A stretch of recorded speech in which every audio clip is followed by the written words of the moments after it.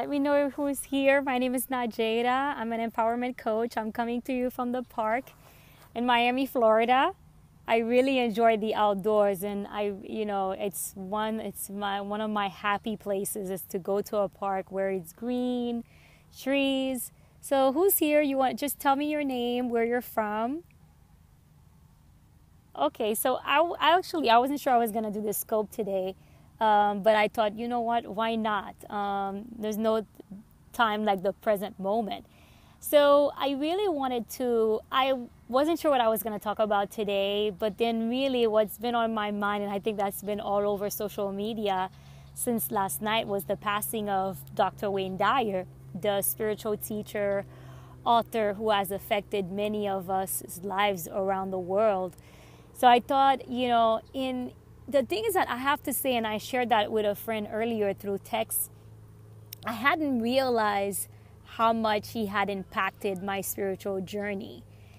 I mean, I read some of his books. I would listen to his things. I actually got a chance to see him the day that my last day at my 9 to 5 job, when I took the leap and decided to step out into faith and do my own thing. I remember I had registered for an I Can Do It conference. At the time I was living in Washington, D.C., and the Friday, which was my last day at work, that was the day that the I Can Do It conference was starting. And the evening, it was that night, because it was like the way it was is like Friday, it's evening in the evening, and then Saturday all day, and Sunday, I think it's like half of the day.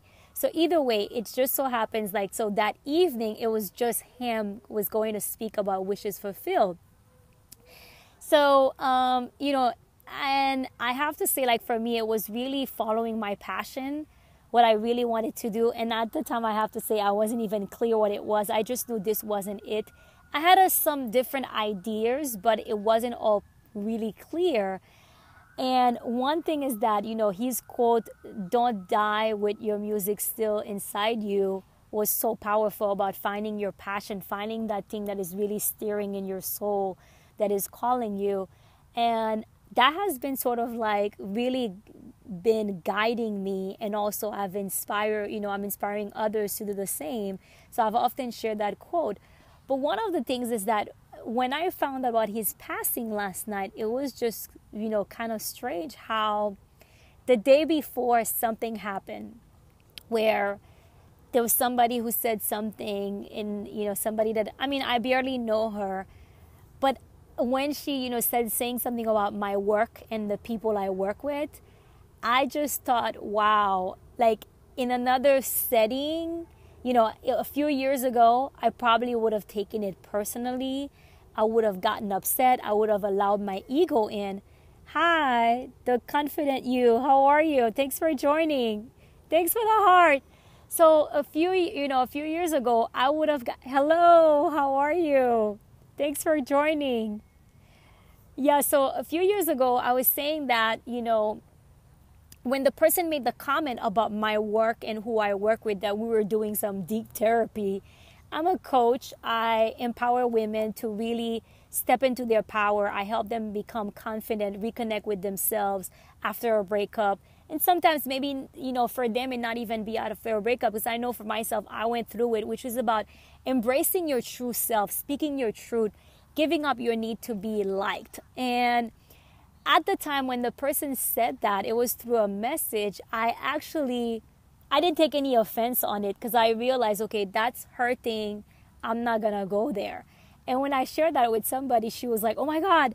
And I was like, no, I'm not upset, because I realized that I was not going to allow this to offend me. And, it made me think about Dr. Wayne Dyer. And one of the things that, one of his quotes says something, whatever you allow offend you actually weakens you. And it was so weird how I realized, I was like, oh my God, I'm not letting this get to me. It's really not getting to me. I didn't even have to do some work. Because you know how sometimes you might be upset about something, and then you realize, what am I doing? And then you're working it through, which is totally fine.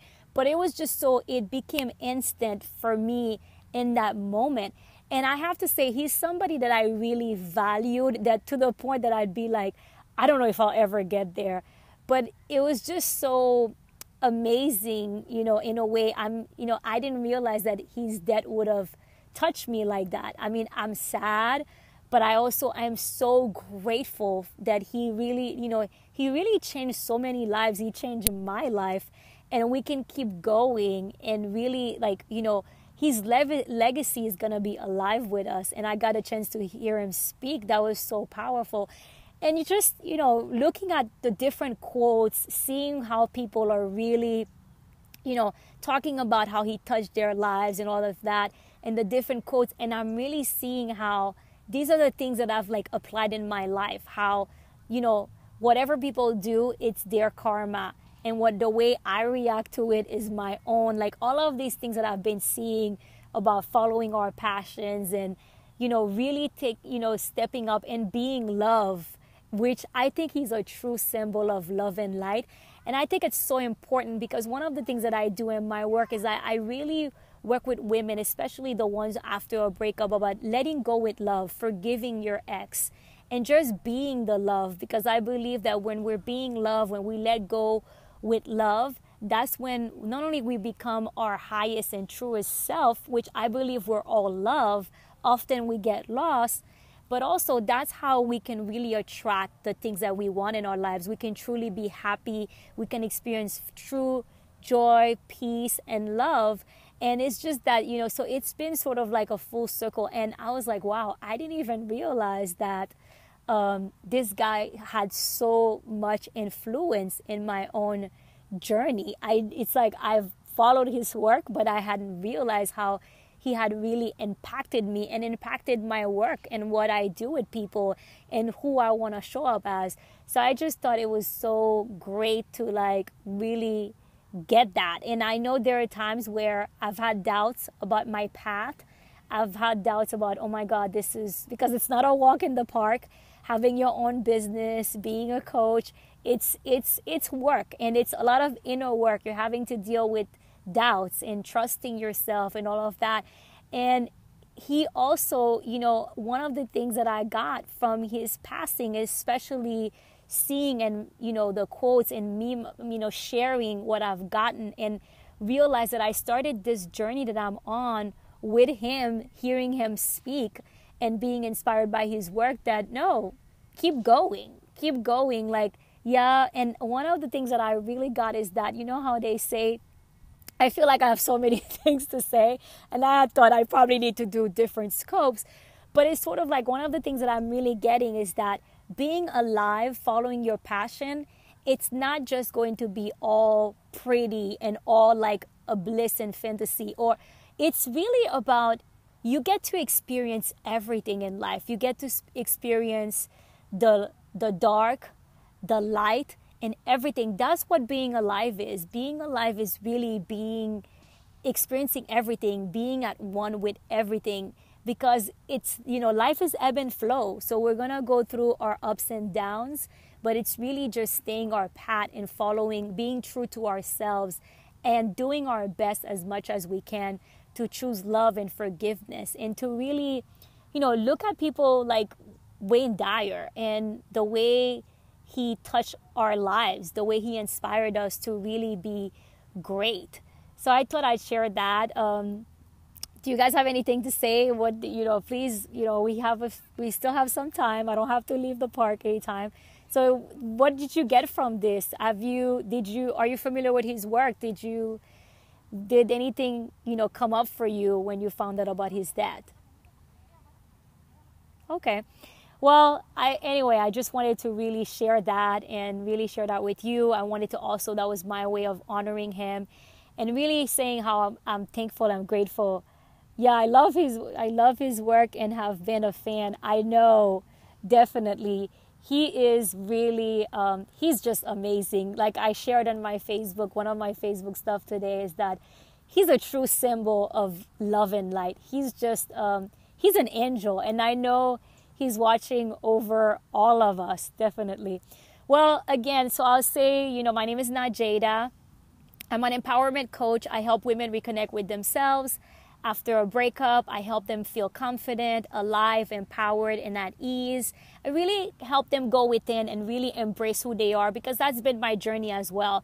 Really embracing who I am, embracing my love of not only life. I love to dance.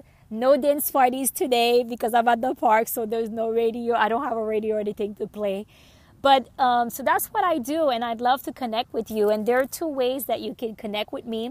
I have my Facebook group, which is called, it's a closed group. It's Love and Light Community. How can we get in contact with you? Yes. So the way you can get in contact with me, let me see. I don't know. Maybe people can't hear me. Let me just use this in case, because I know I'm outside.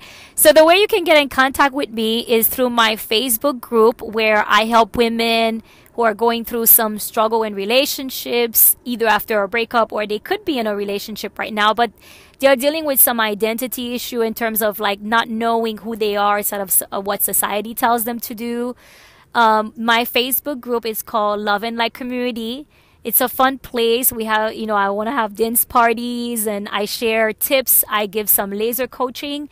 Love and Light Community on Facebook.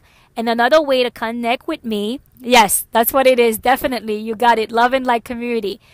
And another way, yes, is to, you can reach out to me. I have, actually, if anybody's going through a breakup, I also have 7 tips to help you recover from a breakup. That's going on. You need to join my email list if you visit my website, lovelightcoaching.com, lovelightcoaching.com. You just put in your name and your email, and you get instant access to the 7 tips that help you recover from a breakup. See, these are the 2 ways that you can connect with me. Also on Twitter, I have the same handle as here, @lovelightcoach.